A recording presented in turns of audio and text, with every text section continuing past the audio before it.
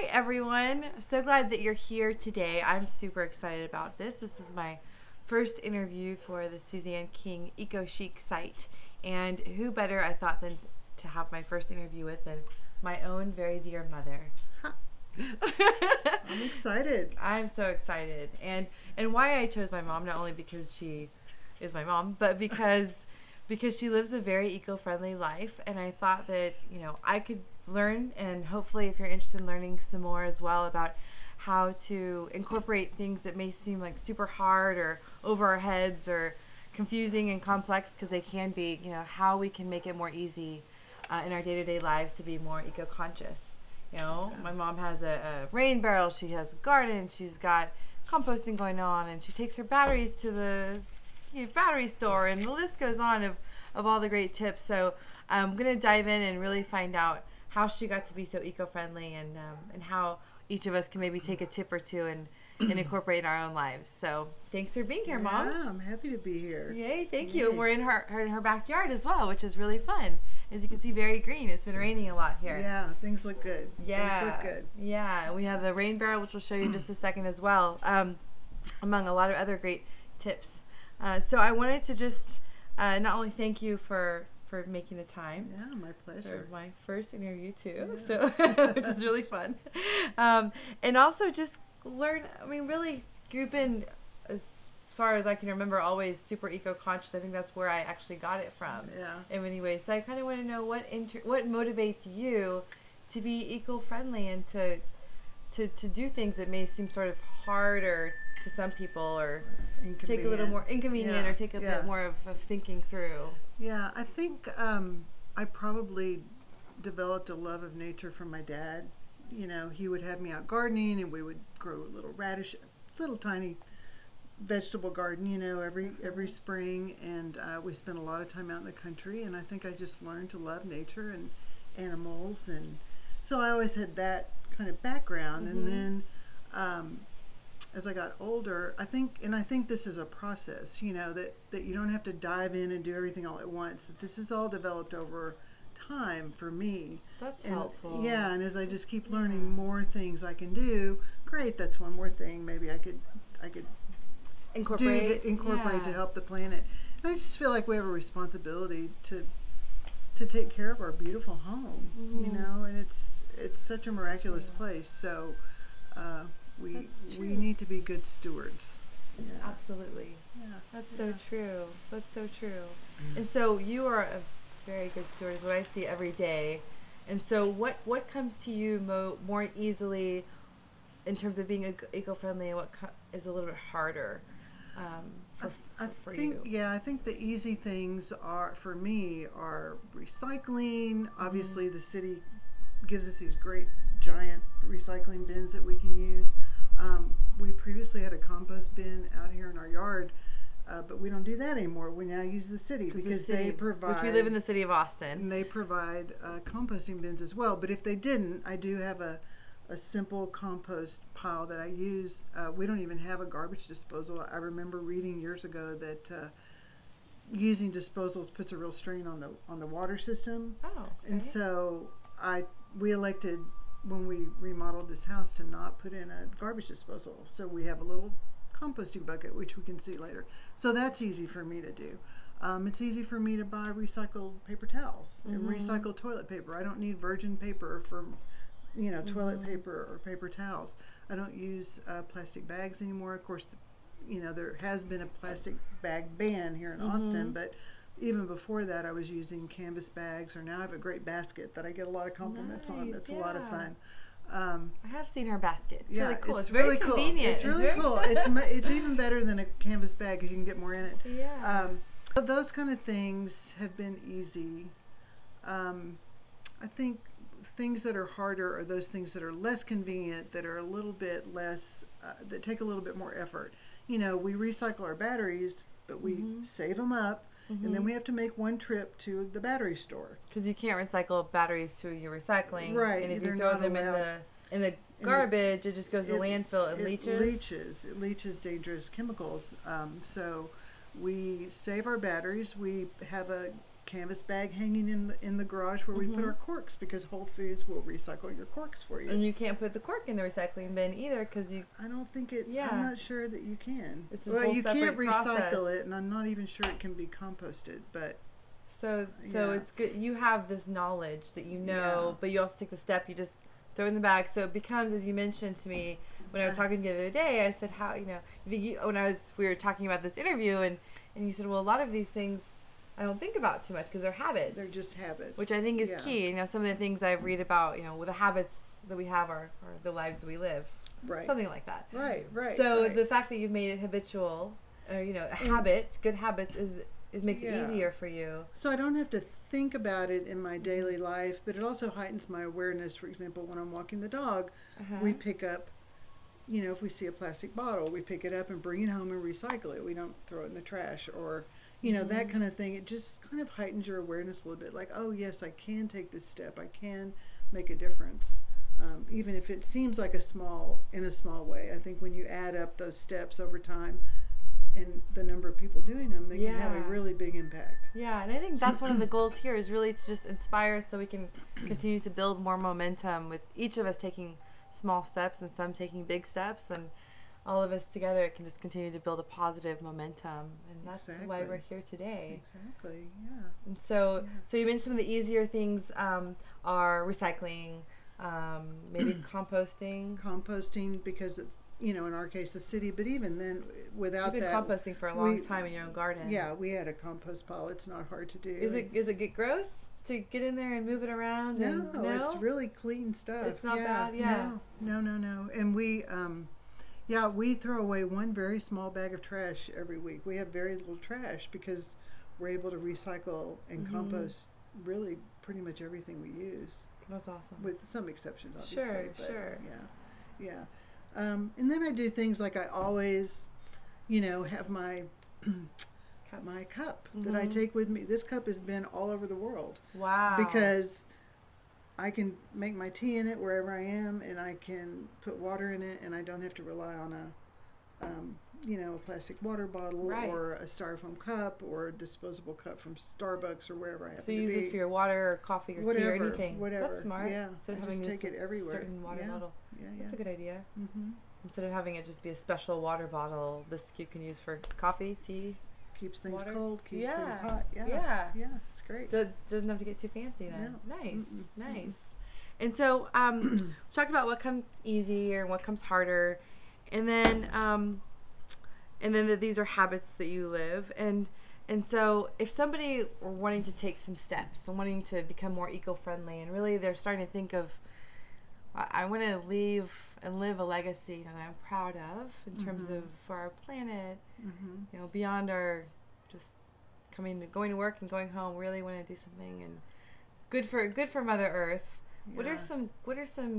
What's some advice you would have for people who want to be more eco-friendly? And like you said, you don't have to just jump right in all at once and just be composting and have a rain barrel all at once tomorrow. But what's a piece of advice you would have for our friends who are watching? I would just say to just try to take one step at a time. If that's all you can do. If you haven't been recycling, try to do more of that. If you want to try composting, try to do that. That's fun. If you can educate yourself. I do a lot of research before I make decisions. For example, the deck we're sitting on is made out of a material called Trex, which is recycled plastic. And I'll show that. Let's see if we can and see wood that. fibers, There we and go. it'll probably last forever. And it didn't use any trees to produce. So researching and becoming researching knowledgeable. a little bit and understanding. I don't think we understand the impact of our actions or inaction necessarily.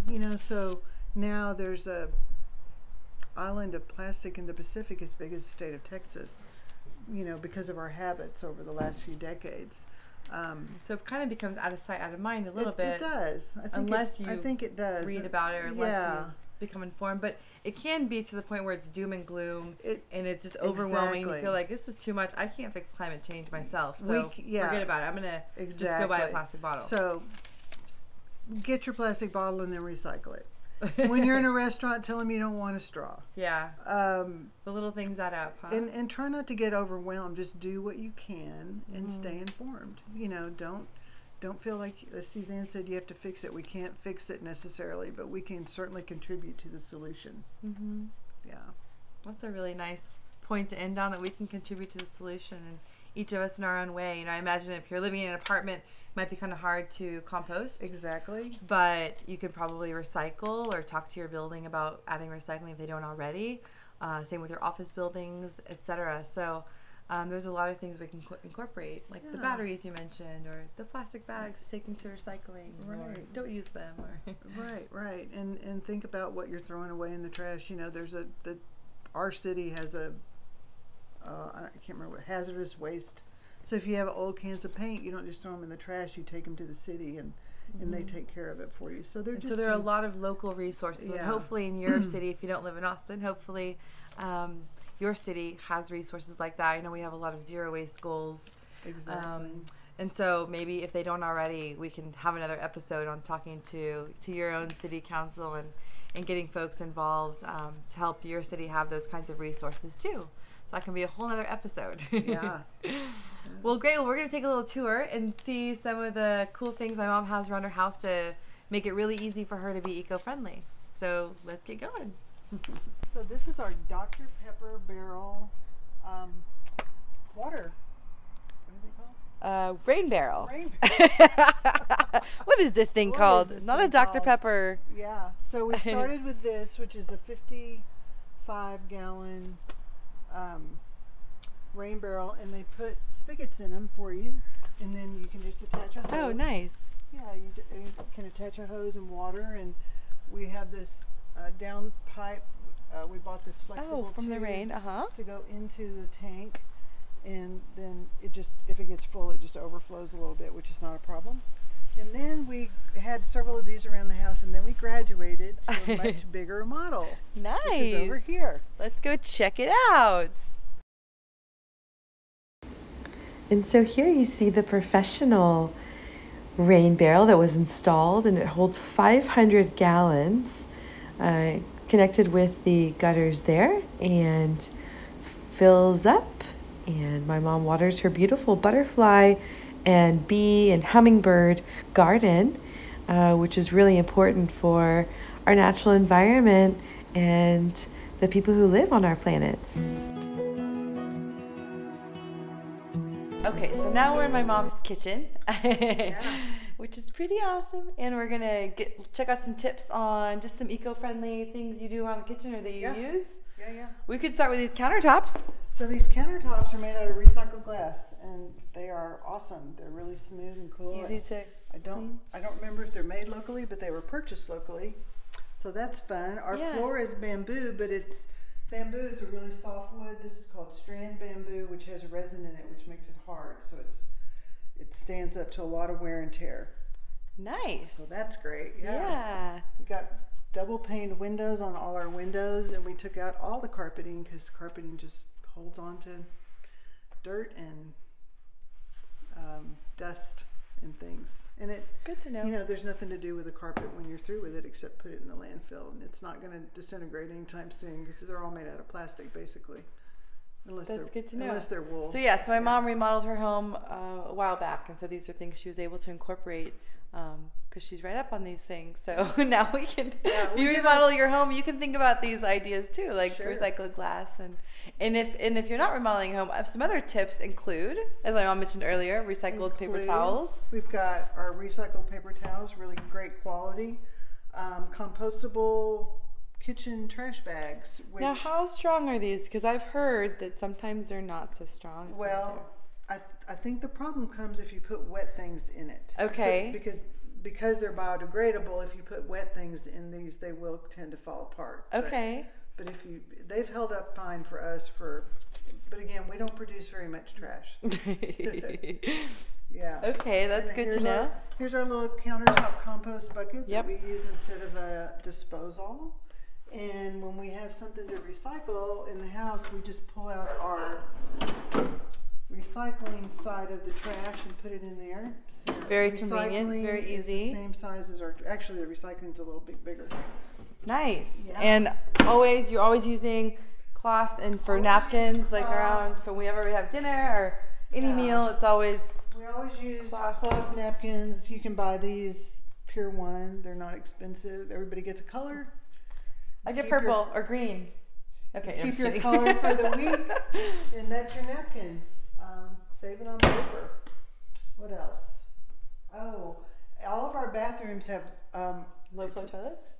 we have low flow toilets. We also have a bucket underneath every yeah. shower because when you turn on the water and wait for it to get hot, that water's just going down the drain. So we actually save that water and we put it on our plants, or you can use it to flush your toilet, or That's water anything. conservation right there. Yeah.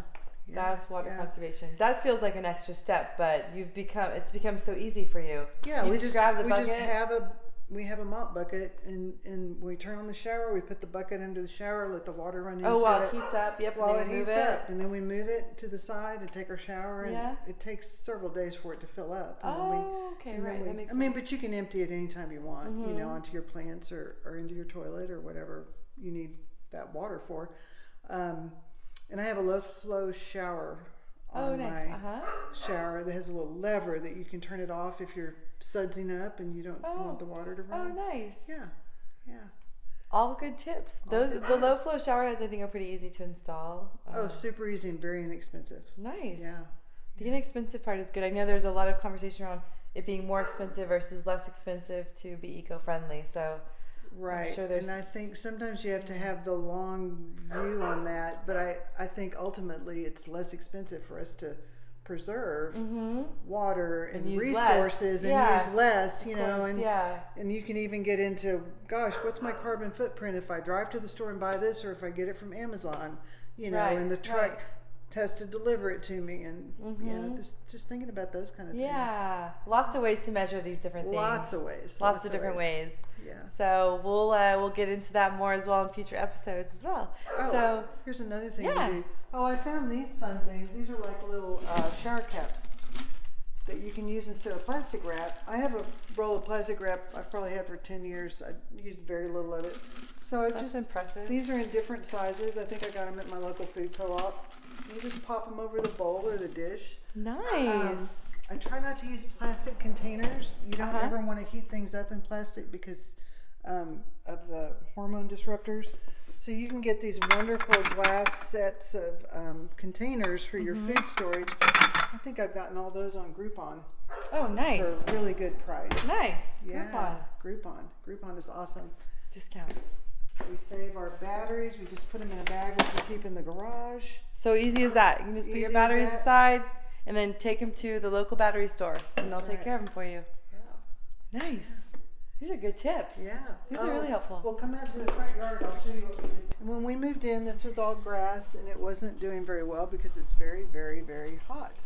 And I just decided I can't, in good conscience, put drinking water when we're in the middle of a drought on grass to keep it green. So we elected to have all the grass pulled up, and we've got mulch. And you have glass here. this is recycled glass instead of gravel. That's all xeriscaping. And xeriscaping is basically native plants that are drought resistant. Correct. Yeah. And that zero is Xeri, xeriscape, not zeroscape.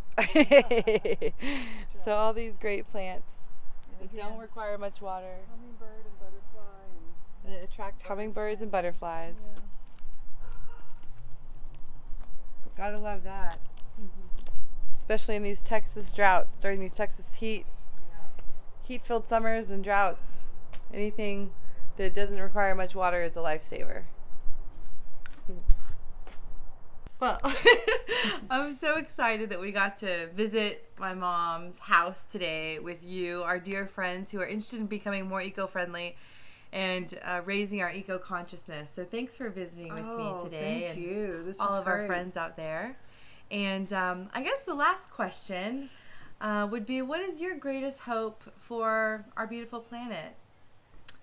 I think my greatest hope is that we can all wake up to how beautiful this planet is and how precious and fragile she is, and that we can all be inspired on a daily basis to engage in small practices, whatever they might be, that would support the planet. Nice. Yeah. That sounds doable. Small practices each day. That sounds really good. You can do it. Yay! That's inspiring. Thank you, Mama. Thank you. Thank you. Mwah. Love you. Love you too. Oh, Bodie Bear loves us too. So thanks again for watching, and as always, we're here to help and try and just raise our awareness and continue to inspire each other in ways that we can be more eco-friendly and eco-chic and live a legacy that we're truly proud of. So thanks, everyone. Bye. Bye. Hi friends, thanks for watching. This is Suzanne King here, and hope that you were able to gain some great tips and insights on living an eco-friendly life, things you can incorporate, things you can share with others, tell folks about, companies about that you want to see them doing, services and products that will help you be more eco-friendly, from recycled glass countertops and composting to Zeroscape with recycled glass and native plants and drought-resistant greenery as well as a lot of other things that hopefully you learned from my dear mama. And I hope that you watch the next video too. If you have any questions or comments, feel free to let us know in the comments below. As always, I hope you have a wonderful day, and I know we're all striving to be more eco-friendly, and you're well on your way. It's not about being perfect, it's about doing little things each day and really living in the mode of encouragement and building on positive momentum. So keep going, you're doing great, and keep inspiring others to do great as well for our beautiful planet. Thanks for watching. Take care. Bye-bye.